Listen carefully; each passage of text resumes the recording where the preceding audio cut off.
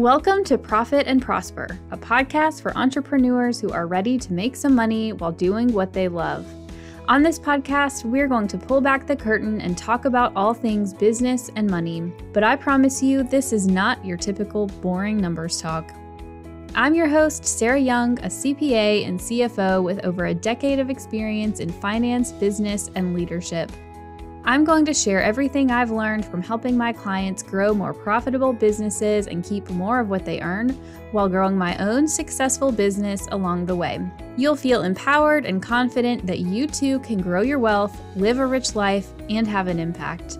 Stick with me and you might even start to think that finance is fun. Let's dive in.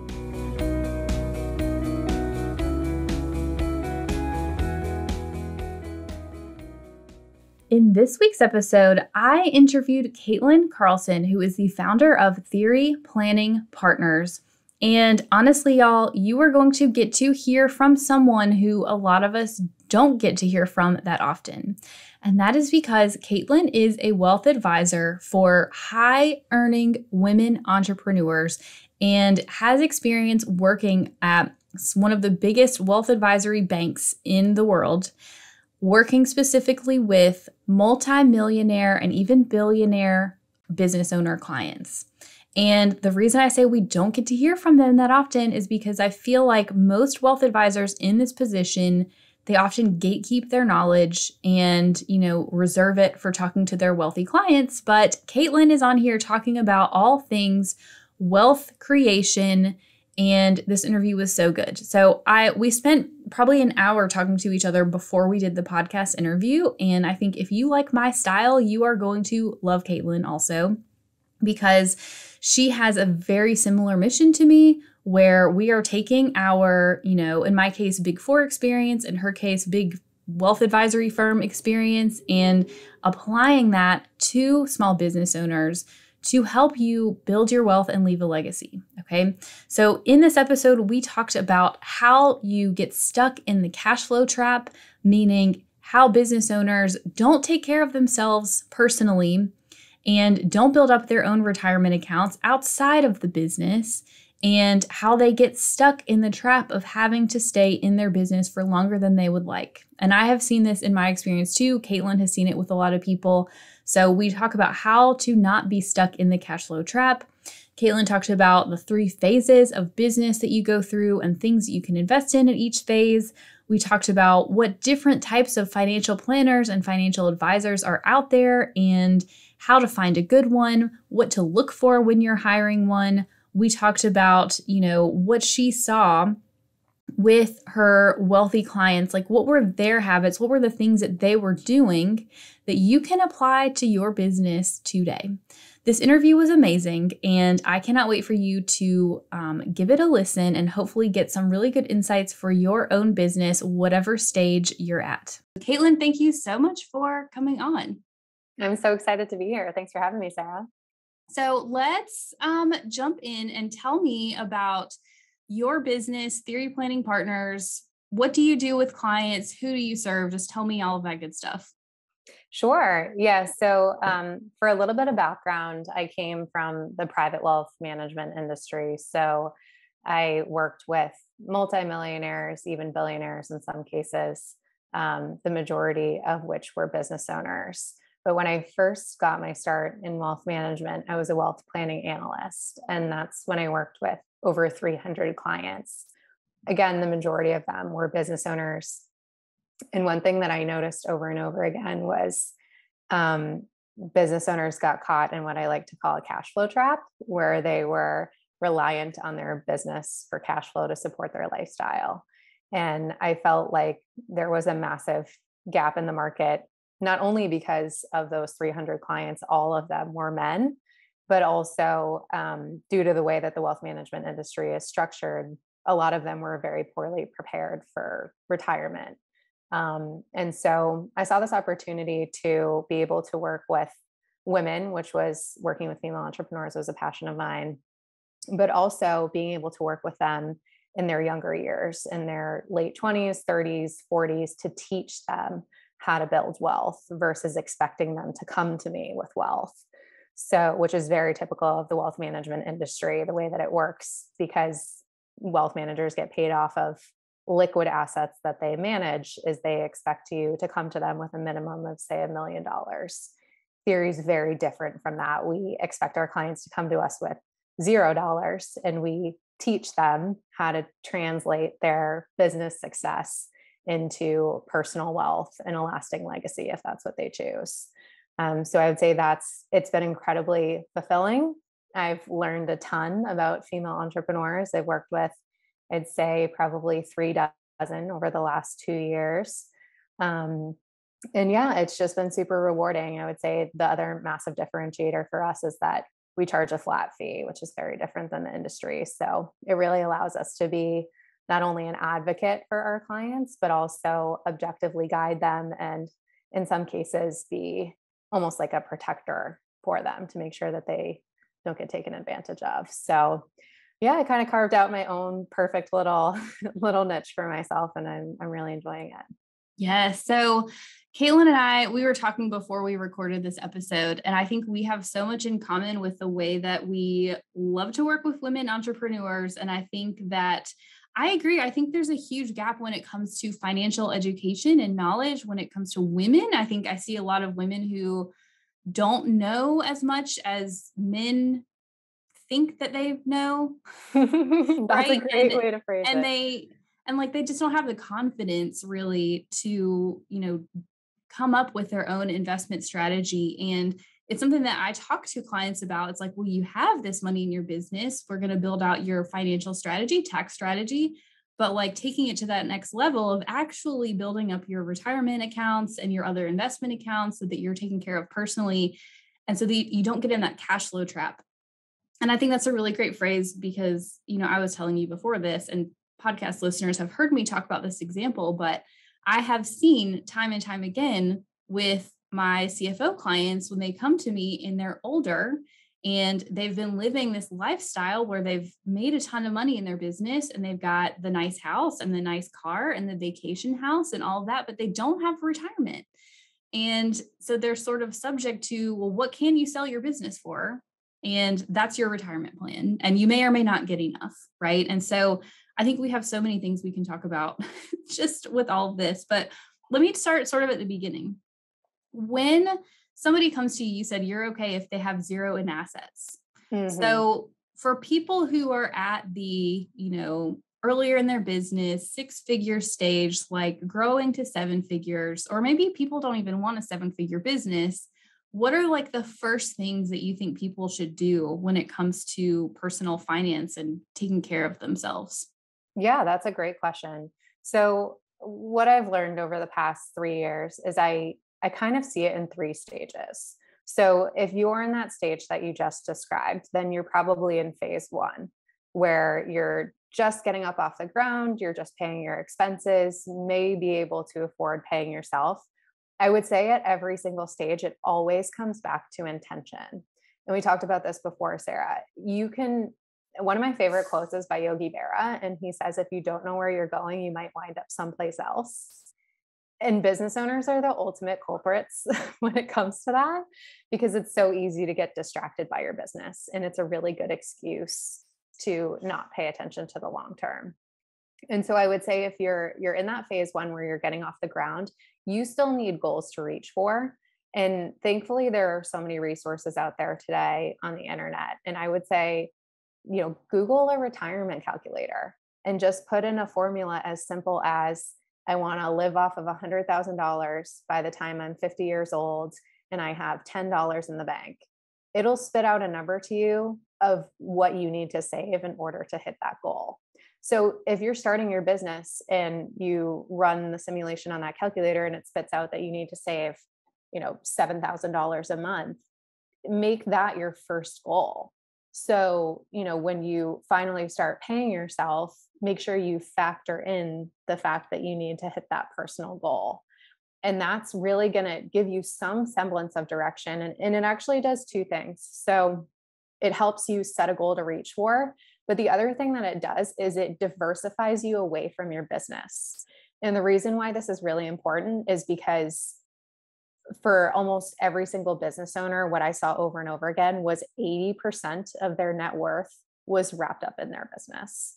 And so exactly like you said, Sarah, what happens is they get into their 50s and 60s, and a lot of times it's triggered by a health issue or by fatigue. And the value of their business, what they would net from that after taxes, is not enough to support their lifestyle. So if you're younger, let's say you're 30, and that goal is $7,000 a month, that's a much smaller goal than $200,000 a month when you're 60, because you didn't plan ahead and you ran out of time. So I would say if you're in that first phase, just do a simple retirement calculation on Google to try to start to get an idea. Once you start moving into phase 2 is really when you have recurring revenue, you have a sense of where you fit into the market. It's kind of like a client once described it as she felt like she was pushing a boulder up a hill for 4 years, and now she feels like she's finally at the top of the hill. Stable. Yeah. Yes, stable. Exactly. Like there's predictive revenue there. Phase 2 is really where you're going to decide, am I going to build an enterprise business or am I going to build a lifestyle business? And I would define an enterprise business as, I want to build this business to sell it. A lifestyle business is anything else, pretty much. And it's really important to, during phase 2, start to build out your financial success team. And I would say the people that you want on your financial success team are, of course, a CFO. They're going to provide you with a high level strategy, a bookkeeper, so you have organized financials, and an accountant that acts as a tax strategist. And this is super important because there's a difference between someone who just files your taxes and someone who's actually helping you make strategic decisions with your taxes that help move you forward from a business standpoint and personally. And then finally, you want a financial planner on that team, which would be my company, Theory. And I would say where we fit into that picture is the first 3 are mostly focused on your business. We take a holistic approach to your balance sheet. So when I look at your balance sheet as a business owner, which is your assets and your liabilities, your business is one line item on there. And it's probably the largest line item, but there are other aspects of your life that need to be considered and taken into account. So I would say an example of that would be if you're running a $10 million business, I actually had this happen the other day.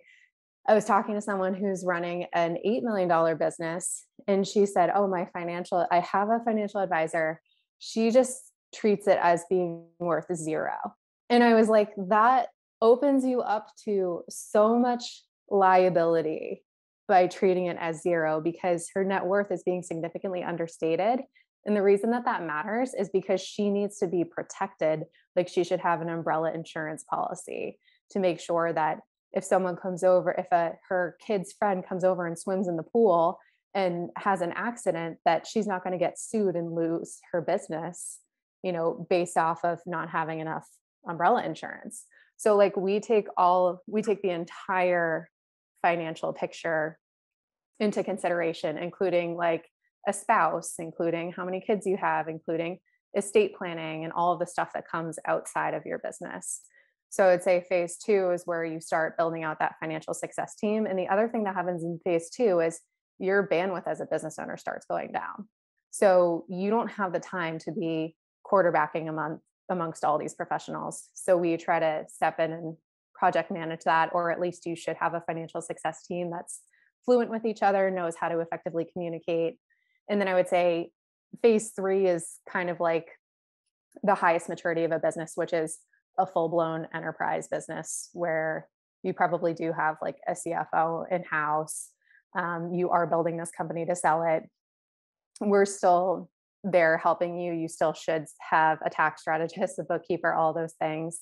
But your goals may be different in the sense that it's very clear that you're building a business to sell it. And that's when it's really important to have a great CFO who can lead the strategy. And as I said, build like a best-in-class business, because building a best-in-class business, as we said earlier when we were talking, Sarah, like that can mean millions of dollars of difference just by tweaking small things like having great key employees, having organized financials, having organized legal documents, that kind of stuff. Yes. So that was a very long-winded answer, but hopefully it. No, I wrote down just like a ton of notes, tons of things. I think that, I think phase one, and people hear me talk about this all the time. I think it's about knowing your numbers in part. And that's both when I say know your numbers, I'm usually referring to knowing your revenue, your expenses, your profit, like all of that good stuff. But also knowing like, what is your goal? What is your retirement vision? Like, how much do you need to retire so that you can factor that in to your overall budget, is I think super important. And like, I can tell you because I have worked with at least 100 clients in my day. Most people don't know don't know that, right? Mm-hmm. They don't know that. And it's just a super simple first step. So I think if you're listening to this and you're like, I don't even know where to start when it comes to retiring because I'm so busy in my business, start with that. Like just literally go Google, and maybe I'll find one and link it in the show notes. Go Google a retirement calculator and see like, well, what would your retirement number need to be? If I want to retire at 50, like many of us want to retire early, myself included, and what do I need to start putting aside? Because I think sometimes it is eye-opening to see like, it's probably not $50 a month. It's probably thousands of dollars a month. Mm-hmm. And you might look at it and say, okay, I can't do that right now. And that's when we have to go back to your business and say, well, how can your business cash flow more? Yeah. And this is where having a financial success team, as Kaitlyn put it, is, I think, so key because, not that you can't do it without having a financial success team, but I've come into businesses like very late in the game, and it is literally millions of dollars that they're missing out on because they did not do the things early enough in their business to start building their wealth and also build the value of their business. And I would say 90% of business owners that I worked with, especially in private wealth, where they were more in that phase 3, still didn't know their numbers. So this isn't like a phase 1 problem. This is an epidemic among business owners that they just don't know their numbers. And, yes. It's truly just a lack of intention. And we're trying to bring intention to the process, through helping you achieve financial success, essentially. Tell me if this sounds like you. Your business is growing and you're making more sales than ever, but you still feel all over the place with your money. You're ready for your cash flow to reflect all the hard work you've put into your business. You're ready to make some money and get paid, but you aren't sure how to get there or what to prioritize next to make it happen. Then let's work on that. My Cash Flow Intensive is a one-on-one service that will have you feeling empowered, invigorated, and super clear on your next steps. And we do it all fast. The intensive is the only way to get my eyes on the behind the scenes of your business without a long-term commitment. In the intensive, I focus on 3 areas. I'll review your financials and identify profit leaks preventing you from making more money. I'll show you how to streamline your financial systems to bring in more ease and flow. And I will map out a custom plan that will have you adding $50,000 to $100,000 to your bottom line in the next 12 months. Together, we'll remove the roadblocks so you can make more money in your business fast. Learn more about the Cash Flow Intensive and submit an inquiry to get started at trustyoungco.com/intensive. If you think about like, well, I'm not a numbers person. Like, do you know how many sales calls I get on and women are like, I'm not good at numbers. I'm not a numbers person. I don't love to do this. And I'm like, well, that's fine. You don't have to be, but you need to hire someone who can help you do that.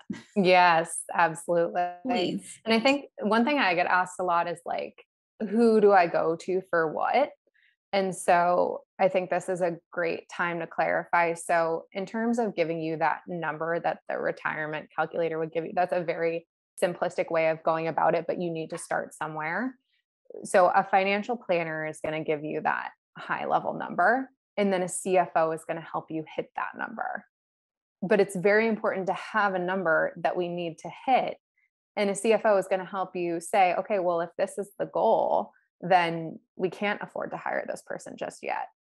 And I think people get caught in like, oh, the sexiness of hiring a virtual assistant or an executive assistant. And it's like, well, if you can actually hit your personal goals by answering emails yourself for a little bit longer, then that's probably worth the money to just continue answering your own emails and using your own Calendly, but like, especially in the online world, there's kind of this like fascination with the superficial of, oh, like have my EA do it. Or like, I still answer my own emails because that's just how I feel personally. I'm like, would I rather fund my retirement or have someone else answer my emails? I'm like, you know what? I actually prefer to answer my own emails. So that's a personal decision, but you need someone to put that in context for you, because otherwise you're just throwing money around.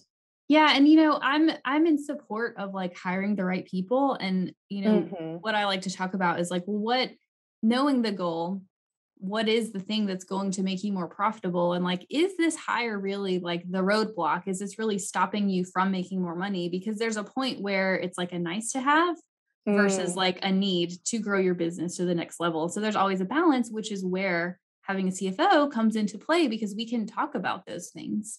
And sometimes people come to me with those questions, and that's where, so I require my clients to have a CFO, because that is more a question for you, Sarah, than it is for me. When does somebody need to hire a financial planner, and how do you find a good one? Because I see a lot of business owners who work with people, and it honestly gets me really worked up, because it's like they're working with people who are basically selling them life insurance, and they're not really planning. They're not really helping them think holistically about their personal financial picture. So how do you find a good financial planner, somebody who actually helps you do that? And then when is the best time to hire that person? The financial industry is very confusing to the consumer. And I think one of the things that Sarah and I both come across quite often is when people think that insurance salespeople are the same thing as financial advisors, and they're not. So a lot of it comes down to, first of all, their credentials. So one of the things that you want to make sure of is that you're working with a CFP, a certified financial planner, because they will have the education and all of the important aspects of holistically guiding you. However, I would say that's not enough, because there are insurance people that have CFPs. It's also important to understand where they're working and why they're working there. So if they're working at an insurance company, that means that the first goal for them is to sell the products of the insurance company. So I would say look for an RIA, which is a registered investment advisor. That's what my company, Theory Planning Partners, is. I own Theory outright. I make all the decisions on who we custody through, which means like where we hold your assets, my expenses in terms of financial planning software, my expenses in terms of financial research. I'm not beholden to anybody like I was when I worked at UBS Financial Services. So I can give you a brief overview. So there are basically like 3 different avenues within the financial planning or wealth management. I think yes, because when I talk to clients, I'm like, we need to invest in things. We need to start, thinking about retirement. And I'm like, you can and my accounts, I'll tell you, are just at Fidelity, because I can have all of my stuff there, and I'm educated enough about finance, and my husband is, to manage it ourselves, right? For now. And when people think, well, it makes me nervous to do that on my own, like I want to go find someone, I think it is really confusing, and it's so easy to end up with somebody who is a glorified insurance salesperson. And there's a time and place for having life insurance, but that's a red flag to me when I get a new client come in and they've got like $100,000 in a retirement account and then life insurance policies. Yes. Like the time and place for life insurance policies isn't when you're like, generally speaking, just when you're like beginning, like it's not the first investment I would make, but Correct. I'll let Kaitlyn speak to that. No, you're absolutely right. So, because there are so much more inexpensive solutions to help you build wealth in a very cost-effective way. There are these things called the wirehouses, which is where I started my career. So that's going to be like UBS, Morgan Stanley, Merrill Lynch, Wells Fargo. These are massive banks that have multiple branches to them.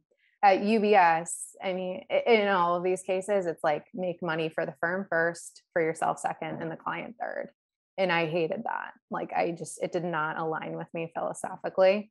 And so, which is part of the reason why I ended up leaving. So you have the big banks and they kind of sell you on this like sexy dream of we have big downtown offices and like, look how great and fancy we are. And we sponsor, F1 races and stuff. Then you have the independents, which are like Raymond James. I don't know if Edward Jones would fall in this category, but like LPL. And part of that behind the scenes goes to like how advisors get paid. UBS takes a percentage of the revenue that you bring in. Same thing with the independents. The independents take a revenue portion of what the advisor brings in. They just take less. So a lot of times you would see people move from like a wirehouse into an independent.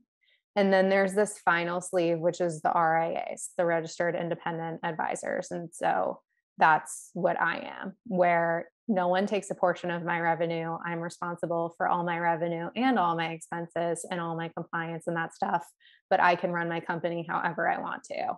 And for me, it's making sure that I represent the client to the best of my ability and I minimize expenses. So one red flag to you should be if you're being sold a product, even if that means like not just an insurance product, but at UBS, like one really popular thing was selling these like complex structured products, which are really expensive. Or the other thing is like we could only sell UBS mortgages. And they used to have these things called like banking champions. Now, by far the worst culprit of this is Wells Fargo, because I feel like they're always in the news for some type of scandal. But the thing is, like I said, their main goal is make money for the firm, make money for yourself, make money for the client. And that's always how it's going to be when you're working with a firm. So when you're interviewing people, I would say, is this a registered investment advisor? That's really going to be like the best indication that they're most aligned with you as a client. Now, it's not an end all be all solution. I will say the other thing that makes Theory extremely unique is we charge a flat fee. We do not charge an assets under management fee. And I can give you a short lesson here. So assets under management is typically how advisors get paid. So if Sarah gives me $1 million, I charge her 1%, which means that I make $10,000 off of managing her $1 million. The reason why advisors love this model is because the market typically goes up, and it has been for the last 15 years. So for delivering the same services every year, Sarah's account has grown from 1 million to 1.7 million. So every year my compensation is going from 10,000 to essentially 17,000 if she has 1.7 million. And advisors love this for a couple of reasons. One, the market tends to always go up. Two, it comes directly out of the client account. So the client's not getting an invoice. They don't see it come out. It's very much like a silent fee that's taken out essentially. And you'll see this like even on, actually, we were watching the US Open this weekend, and there was actually a Fidelity commercial where it's like, we do well if you do well. Sure, yeah, that's true. But you're also motivated by how much I keep in public stocks and bonds. And so that's another reason why we charge a flat fee, because I want to be completely objective in guiding my clients, whether they want to invest in the public markets or they want to invest in real estate or they want to invest in another business. And that's a huge departure from my industry. And the reason why it's not that common is because advisors don't think it's as lucrative as the AUM model.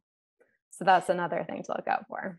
So yeah, I think all of that is like super educational, and I totally agree. I think that going to the sort of traditional like finance bro model of like, they're the ones who hold the knowledge. They're the ones who like, they're the gatekeepers of your like portfolio. And, I think it goes back to like women, a lot of women just don't have confidence in taking care of themselves financially. And they make it seem, they being the like I'll call them finance bros, because that's like the best way I can think to describe it, is they make it seem like it has to be complicated. Yes. Yeah. Like you have to do, well, let's look at these super fancy products. And like, this is the way this is the secret. This is what nobody's telling you. This is what the rich people do to get richer. And I'm like, I just hate shit like that, because it's not. It's not true. No. There was a study that came out of Fidelity that the best performing accounts were the ones that people forgot about. Yes. The ones that you just put your money in and forget it, right? Yes. Or no, I think I read one and it said the best performing accounts were the ones where the people had died. And like they were not physically there to make the changes. Yes, it's so true. Investing should be incredibly boring. And it's not very complicated, which is another reason why I didn't really feel like I should be getting paid off of assets under management. Like, yes, I think it's important to set up a good asset allocation, but once you've done that, it's really the thing that I think I get paid for more than anything is managing behavior. So when we're in a time like right now, I really, because from the start, I train my clients pretty well. So I don't really get calls during downturns like this, but everyone's always like, oh, you must be so busy right now getting so many calls. And the thing is, like, people get scared and they want to change course, and you need to stay the course, because actually this was shared with me early in my career that watching the markets is like watching someone walk up a mountain with a yo-yo. And you can pay attention to the yo-yo, or you can pay attention to the person walking up the mountain. And so something like CNBC or the Wall Street Journal, like, these are companies that have to produce news and they get paid to be sensational. So they get paid based off of focusing on the yo-yo, because it would be really boring to focus on the person that's walking up the mountain. And so they really sensationalize everything, and it makes people panic, when really, like, the best thing that you could do is just stay the course, which comes back to why it's so important to have a financial plan. And so I wish I could give you a perfect answer on when to hire a financial planner. I would say as soon as possible. And thankfully, now that the industry is changing, it does come in many forms. So you could pay for like a one-time financial plan to just give you some semblance of direction. And there are people that offer that. I would say a great resource for that is something called XY Planning Network. Those are mostly millennial financial advisors. A lot of them do offer like subscription fees, and they do tend to work with people who may just be starting their asset accumulation journey. So that's, I love that you said that, because I think that for most people, like, until you have $1 million in your investment balance, you really, like, you need the help, like having a direction. But when it comes to management, like, you're not going, like, investing doesn't mean you're sitting there trading stocks every day. And even if you have someone managing it for you, they're not trading stocks every day. Like, you're literally going to pick a few like funds to put your money in, and like, you're going to put it there, and you're going to set up an auto draft, and they'll help you figure out how much should I put in, what fund should I put it in. And then you just set it up and you kind of forget it. Yes, absolutely. And then when you don't have to have the ongoing fees, right? Of like, right, the asset management fee and all of that mess. Yeah. And really, like, where the money is made is in the planning. It's in like the tax strategy and in the strategic decisions that you're making day to day. And also like the discipline. I mean, I would say the wealthiest people that I know were just disciplined and did the right things, and also lived below their means. I mean, it's really as simple as that. It's spend less than you make. Spend less than you make, and make sure that you are actually investing some of it and not just piling up cash in a savings account. Yes, you will, especially in today's environment. So I would say that's another thing, is there's a risk to every asset class. So like you said, Sarah, a lot of women that we start out with are not confident in their financial literacy, and they feel safe with cash. And the thing that I would point out is that when we're in climates like this, where we've been seeing 8% inflation since January, your cash is getting eaten alive. So your purchasing power is going down every single month by sitting in cash. So it might make you feel good to have it sitting there and not changing in value versus being in the market and losing money. But over a long period of time, that cash is not going to grow to keep up with inflation. And so to every single asset class, and by that, I mean cash, stocks, bonds, real estate, there are pros to each and there are cons to each. And that's a big part of what we do too, is we educate women to know that and understand that, because if something is going up no matter what, like every single day, every single month, then it's probably run by Bernie Madoff and you're probably not going to get your money back. Okay. Here's kind of my like last sort of big question that I want to talk about. And I want to maybe use a real life example. We can use me as an example. When you look at a business owner, so like, for example, I'm running a business. I will do mid six figures this year. Based on my planning, I expect to hit 7, maybe like 2023, right? So you work with like 7+ figure entrepreneurs. So if you're looking at me and you say, I want to potentially sell my business one day. My husband and I love real estate. We also want to be able to retire early. So I'm 35 and I want to be able to retire by the time I'm 45.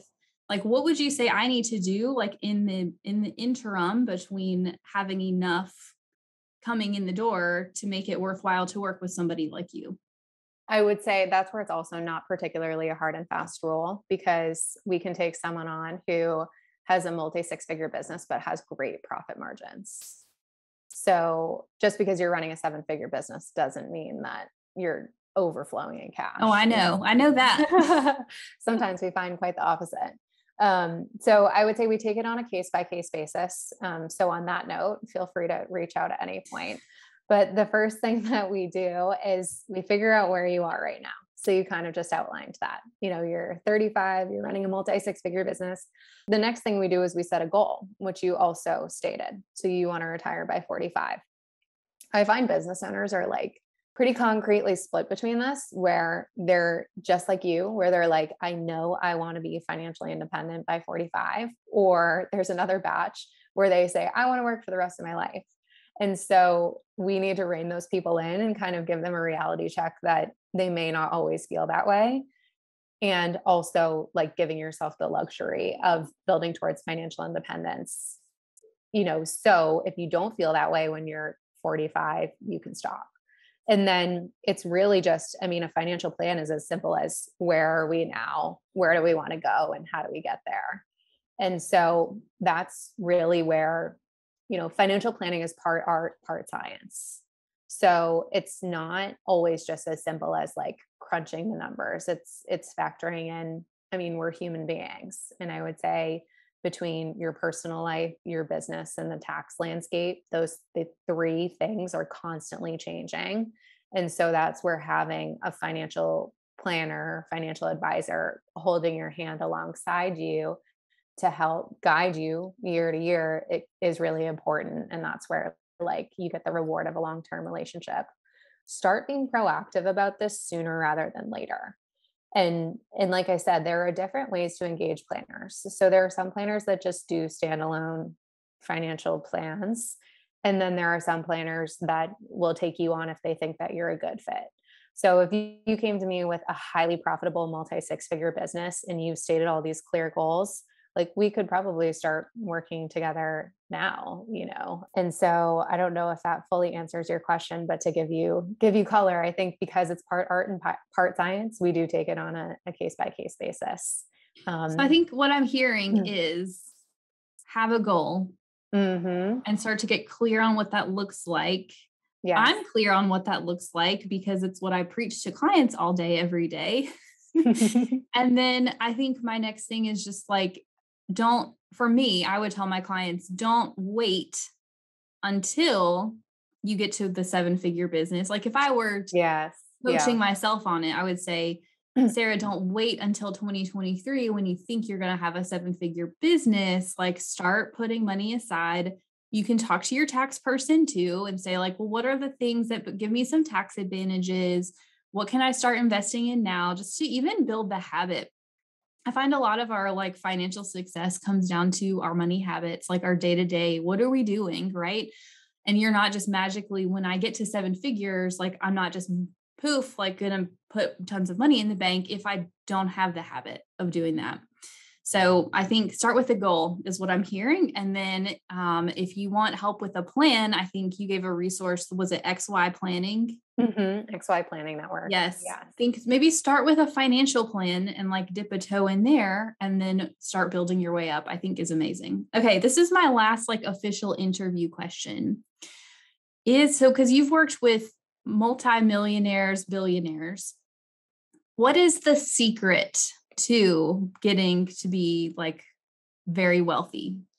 Oh, the secret. I asked this question sort of tongue in cheek because I know there's not a secret, but I like to see what people say. Like, are they doing anything differently? Like, what are they doing that a business owner early in their journey is not doing?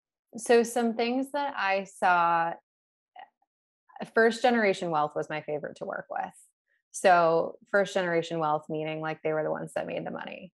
So they obviously have a high risk tolerance, but they're also extremely disciplined and they have a really strong temporal perspective.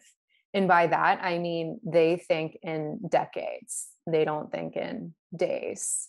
And I think that's something really important that I saw early on was like they were making decisions for years down the road, not days this week. They just got into routines, they did the right things, and they had patience. I think another thing that we tend to see is like these stories that get sensationalized about like, I grew my business to 7 figures in my first year. That's amazing, but it's probably not a sustainable business, or you probably have things falling apart that you need to fix. Building a multi 7 or 8 figure business it takes years, and to do it right, it is an organic process. Now, I will say people who, again, first generation wealth, like they were intellectually curious. And so they wouldn't make disempowering statements like, I'm not good with money, or I don't understand numbers, or I don't like numbers. Like they cared about I hear that all the time. That's a disempowering statement, and you're writing yourself off. The further away you are from the money, the harder it is to keep it, I'd say. Not even make it, because some people are just naturally talented at making money, but you're not going to keep it and manage it and protect it if you don't have some semblance of an idea of what's going on. So they were intellectually curious enough to start becoming financially literate. And then when they got to a certain level, they were successful enough to surround themselves with the right team and start to delegate. But I'd say the secret is there is no secret. There is no secret, but I think all of those things that you just said are incredibly actionable for any person listening to this who feels like, well, I don't have a ton of money, so I'm just going to, wait until I have more cash flow coming in. I think you can work on these behaviors and habits and mindsets that you have to prep yourself to even have money to begin with, because I think without those things, you will not have money. Setting up the habits is the most important part.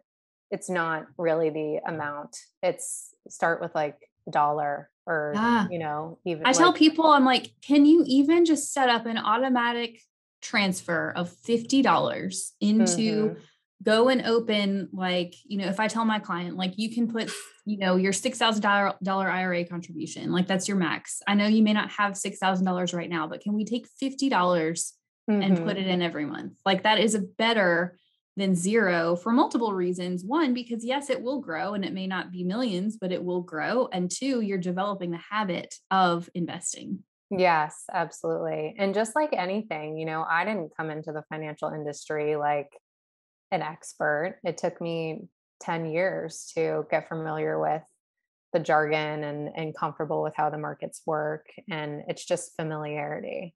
So yeah, I agree with you, Sarah. I think that it's, there's no reason not to start today, because you can start somewhere, which is better than starting nowhere. Yes. All right. So here's my last question. I ask this of everybody who comes on, and you are also an entrepreneur. We've been talking about your expertise, but you're also a business owner. And so I like to ask people the less fun things of like saving and investing and cash flow and all of that. But what is something that your business will enable you to upgrade in your life that you have not yet done? So like my example is, one day I want to upgrade my life and have a lake house and a boat. That is my ideal life upgrade. What is yours?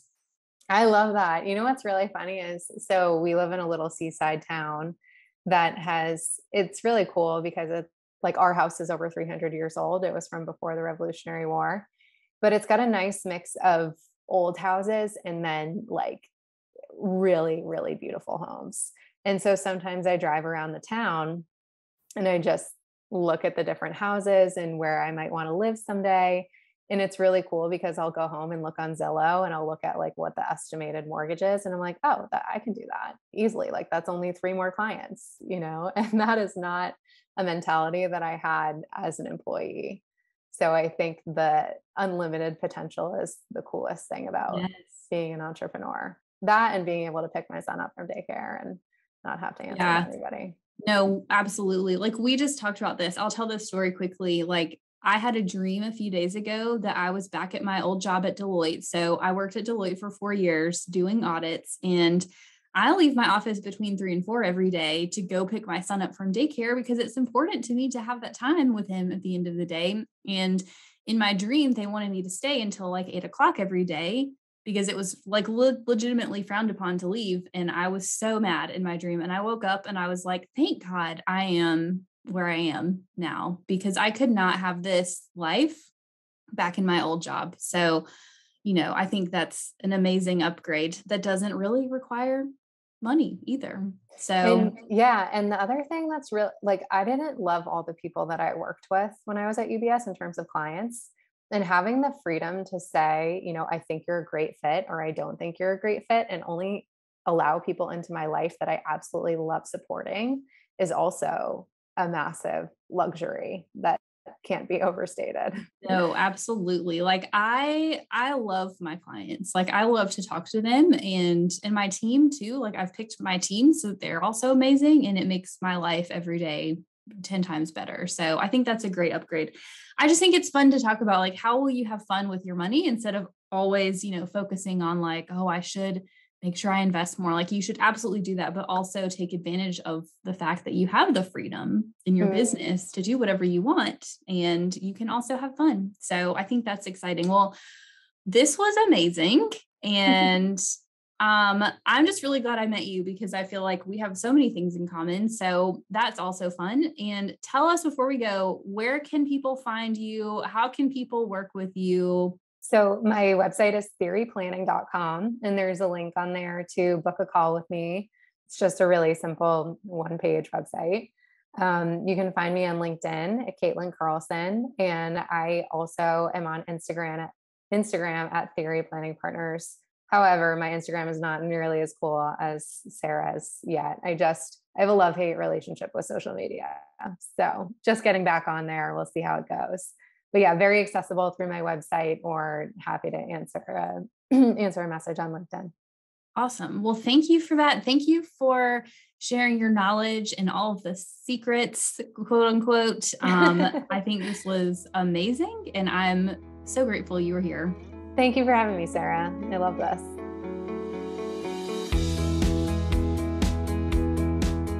Thanks for listening to this week's episode.